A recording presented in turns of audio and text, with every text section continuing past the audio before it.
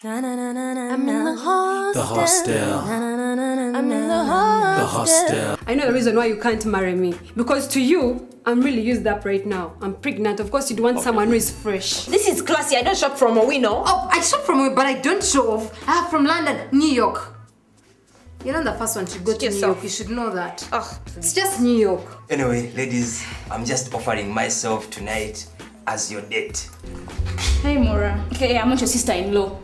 Come on, Ho. We need to be friends. You never know where I and John will end up, and I wouldn't want our family to have problems in the future. You know, John would never marry you. You're dreaming. He might see something in me that he didn't see in you. Shut up. I don't have the nerve to shut up. No fighting.